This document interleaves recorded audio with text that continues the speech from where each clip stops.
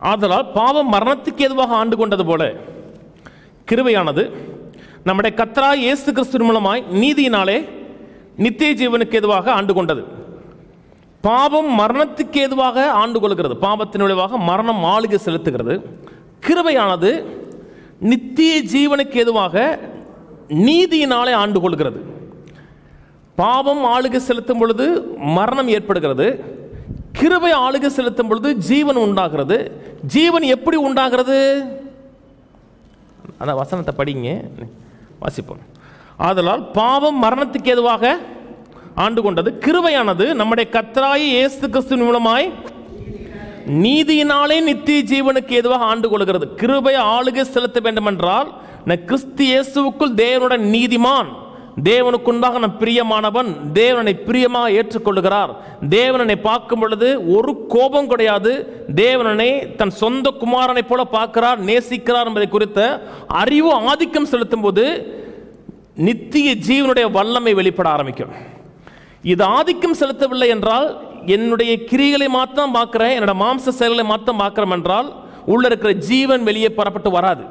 தேவன் நமக்கு சிறுவில் செய்த உரிமைகள், ஸ்லாக்கியங்கள், மீட்பின் காரியங்களை குறித்த அறிவு பெருக பெருக ஜீவன் வெளிப்பட ஆரம்பிக்கும். எந்த அளவுக்கு அறிவு பெருகிறதோ அந்த அளவுக்கு கிருபை பெருகும். கிருபை எப்படி பெறுகிறது? நீதியினாலே பெறுகிறது. நான் சொன்னது கவனிச்சுட்டு வரீங்க இல்லையா? 2 பேதுல 1 சொல்கிறார், கர்த்தராகிய இயேசு கிறிஸ்துவை அறிகிற அறிவினாலே கிருபை பெருகும். கிருபை உள்ள இருக்கிறது. இந்த கிருபை பெருகி வெளியே வருவதற்கு எது முக்கியமான காரியம் என்றால் நீதியை குறித்த உணர்வு, தேவனுக்குள்ளாக நான் பிரியமா இருக்கிறேன், தேவன் அங்கீகரித்திருக்கிறாங்கிற உணர்வு கிருபையை உங்கள் வாழ்க்கையில வெளிப்பட வைக்கிறது. கீழே வாசிப்போம். ஆகையால் என்ன சொல்லுவோம்? கிருபை பெருகும்படிக்கு பாவத்தில் நிலைநிற்கலாம் என்று சொல்லுவோமா? கூடாதே. இந்த அதிகாரத்தில் 2 தடவை கூடாதே கூடாதேன்னு வரும். ஒரு இடத்துல நாம் நியாயப்பிரமாணத்துக்கு கீழ்ப்பற்றாமல் கிருபைக்கு கீழ்ப்பட்டிருக்கிறபடியால் பாவம் செய்யலாமா? கூடாதேங்கிறாரு. இங்கே ஒரு டம் கிருபை பெருகும்படிக்கு பாவத்தில் நிலைநிற்கலாம் என்று சொல்லலாமா?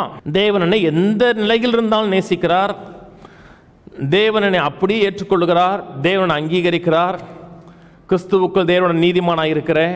தேவனுடைய நிபந்தனையற்ற அன்பு என் வாழ்க்கையில் எப்பொழுதுமே என் வாழ்க்கையில் இருக்கிறது. என் பிரச்சனையின் மத்தியில், என் தோல்வியின் மத்தியில், என் பாவத்தின் மத்தியிலே தேவனை வெறுக்கலை, நேசிக்கிறார், அன்பு செலுத்துகிறார் என்றால் நான் என்ன செஞ்சாலும் அவர் என் இடத்துல அன்பாக இருக்கிறார்னா அப்போ பாவம் செய்யலாமா? மக்களுடைய மனதை வரும். சாதாரண மனுஷன் தான் கேட்பான், அப்போ நீங்கள் பாவம் ஜெயிச்சுறீங்களா? என்ன செஞ்சாலும் நீ பாவம் செஞ்சால் கூட தேவனிடத்தில் அன்பாக தான் இருப்பார். நீ எந்த நிலையில் இருந்தாலும் தேவனிடத்தில் அன்பாக இருப்பார். ஆபிரகாம் கிரியினால் நீதிமானாக்கப்படவில்லை, விசுவாசத்தினால் நீதிமானாக்கப்பட்டான். ஆபிரகாம் தேவனுக்கு சிநேகிதனாக இருந்தான். அவன் எந்த நிலையில் இருந்தாலும் அவனிடத்தில் அன்பு செலுத்துகிறார். என்னுடைய பாவங்களை கத்தர் நினையாது இருக்கிறாரோ, என்னிடத்தில் அக்கிரமங்களை கத்தர் நினையாது இருக்கிறாரோ அவன் பாக்கியவான் என்றால் பாவம் செய்யலாம் சொல்கிறீங்களா அப்படிங்கிற கேள்வி வரும். அதுக்கு தான் சொல்கிறாரு கூடாதே. கூடாதேன்னு சொன்னது பதில் கிடையாது. கூடாதேன்னு சொன்னது என்னது? ஆலோசனை. அந்த ஆலோசனைக்கு அப்புறம் பதில் வருகிறது இல்லையா? நான் ஒரு காரியத்தை தான் பேசி வரேங்க, பாவத்தை எவ்வாறு மேற்கொள்வதுன்னு குறித்து பேசி வருகிறேன். இன்றைக்கி ரட்சிக்கப்பட்டவர்கள், அபிஷேகம் பெற்றவர்கள், பரிசுத்தாவின் அபிஷேகத்தை பெற்றவர்கள் பாவங்கிற விஷயத்தில் தடுமாறுகிறார்கள். பரிசுத்தவானை போல வேஷம் போடுகிறார்கள். ஆனால் பரிசுத்தவானை போல மெய்யான மாற்றம் ஏற்படலை. பரிசுத்தவானா? பரிசுத்தவான் தான். ஏன்னா சில காரியங்கள் அவங்களுக்கு அறியப்படவில்லை, அந்த குறித்த உணர்வு வரலை. கீழே வாசிப்போம். கீழே 2லேருந்து சொல்கிறதுலாம் பதில். கூடாதுங்கிறது ஆலோசனை, 2லேருந்து சொல்லுகிறது பதில். பாவத்துக்கு மரித்த நாம் இனி அதில் எப்படி பிழைப்போம்? கிருபை பெருகும்படிக்கு பாவத்தில் நிலைநிற்கலாம் என்று சொல்லலாமா? கூடாதுன்னு சொல்லிட்டு பாவத்துக்கு மரித்த நாம் இனி அதில் எப்படி பிழைப்போம்? பாவத்துக்கு மரித்த நாம் சொல்லும் பொழுது பாவமே செய்ய முடியாத அளவுக்கு நாம் வந்துட்டோம் அப்படி சொல்லலை. அப்படியே சொல்றாரு. மரணம்னா என்னங்க? முடிஞ்சிச்சுன்னு அர்த்தம். பாவத்துக்கு மரிச்சிட்டோம்னா என்ன அர்த்தம்? பாவமே செய்ய முடியாத அளவுக்கு மரிச்சிட்டோமா? அப்படி கிடையாது. அப்படின்னா எல்லாத்தையுமே பாவம் இருக்கு.